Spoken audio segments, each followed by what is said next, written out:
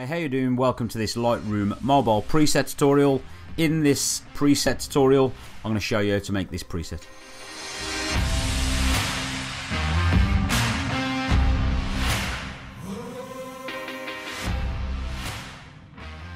So all the presets that you see in any of my preset tutorials I've made myself, and I'm just going to show you how to make this one. So yeah, let's grab your mobile device and let's follow this through. So first, what we're going to do is we're going to go to the right hand side on the toolbar, and we're going to open up the light tab. What you do is just simply tap it. If you've not used it before, I'm sure you've all used them before, so we just simply tap it. And in the exposure, so let me just quickly explain this to you. You'll see quite a few mobile tutorials where people are sliding or holding and dragging the sliders up and down. If you just tap the slider above where you want to make a change, it will just go up and down in increments of 5, plus 5, minus 5, whichever side you do it. So let's now we've got that out of the way, let's crack on. The exposure, right, we're just going to tap a few times and take it up to plus 50, and then the contrast we're going to take that up to plus 60. So I'm just tapping this and it will go up. You can obviously slide them if you want. I'm going to go highlights, I'm going to go plus 20, and then my shadows I'm going to go minus 10. On the whites we're going to go all the way down, so just grab the slider and drag it down to minus 100, and then on the blacks we're going to go up to plus 45.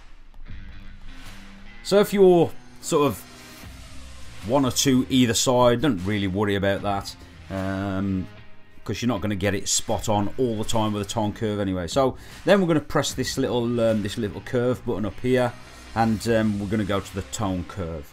The tone curve generally should look a little bit like this that you see on the screen now, but I'm just going to show you how to do it. So first and foremost, what we do is if we just grab that bottom left hand side, all it will do is just slide the slider up.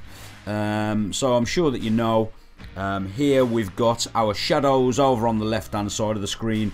In the middle of the screen, or the middle of the tone curve line, we've got our mid-tones, and then at the top we've got our, or on the right hand side, we've got our highlights or our lighter parts of the image. So what we're going to do is we're going to create three other points on this curve. I'm going to make one somewhere down the bottom there, one somewhere roughly in the middle there, and then one off up to the right up here. So what I'm going to do with my first, the very bottom one, so let's count along, 1, 2, 3, 4, 5. We've got 5 in total now. The very first one that we didn't create was already there. We're not going to do anything with that. But the second one, we're going to pull down into this second square somewhere down here. Then what we're going to go up to the middle one, and we're going to drag some of the mid-tones down also, like so.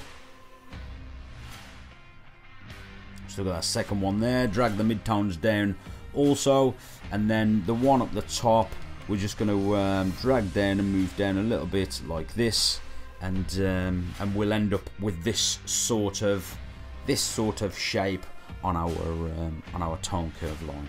So then we can close the light tab down, and what we're going to do then is we're going to go over into the color tab, or down into the color tab, should I say. So open up expand the color tab, and then on our temperature we're going to leave that as it is. We're going to leave our tint as it is. Our vibrance we're going to take down to minus 25, and then our saturation, that's going to come down to minus 30. And then we're going to go to the color wheel here. Just press the color wheel. Just going to move my toolbar up a little bit so I can see, and now we've got our color mix here, and you can see I've got my red selected. On the red I'm just going to go plus 15. On the luminance I'm going to go minus 10. And then we're going to go to the orange. On the orange we're going to go minus 15, and plus 15. So minus 15 here, minus 15 on the saturation, then plus 15 on the luminance there. Then we're going to go over to the yellow, and we're going to drag the hue all the way down, the saturation all the way down, and leave the luminance as it is. Then we're going to go to the green, and we're going to drag the green down to around between 75 and 80, somewhere around there. Just drag the greens down a little bit, leave the hue, saturation goes between 75 and 80, luminance make 0. Then we're going to go to the teal color, just drag the saturation all the way down, and then the hue all the way up to plus 100 on the hue, and then minus 100 on the saturation. Leave the luminance as it is. And then we're going to go to the blue, and we're going to drag that down to between 90 and 100, somewhere around there. It really doesn't matter. We're going to do the same on the purple, and then the same on the pinks as well, between 90 and 100. So that's that done. We can scroll back up a little bit, close that that color wheel down, and then we're going to go and open our effects. So in our effects, our texture, we want to come up to -10, clarity +20, and then we're going to dehaze. We're going to go up a little bit more with a dehaze, so we're going to go +40 with a dehaze, and then we always have a little bit of vignette.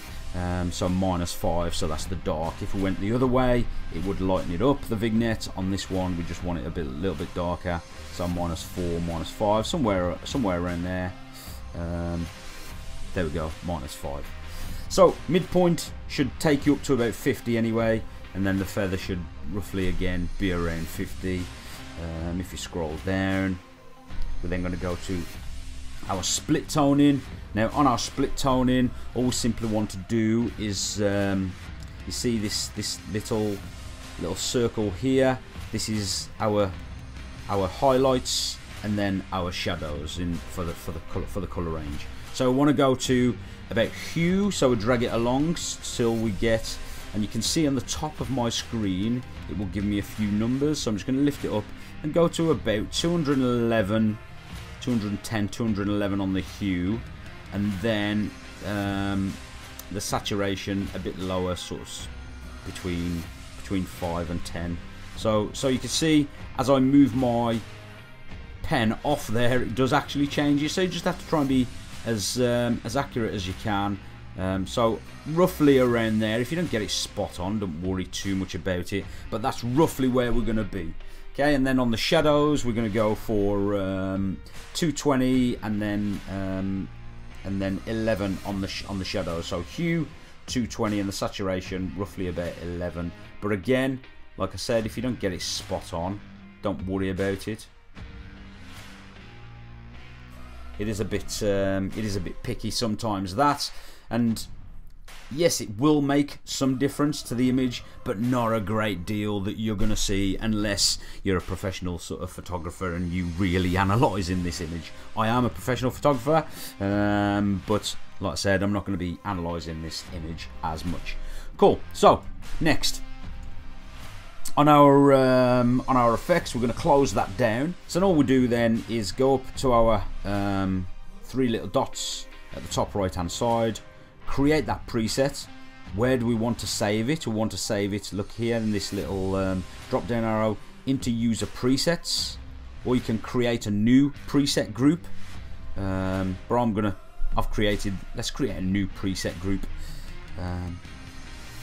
YouTube presets.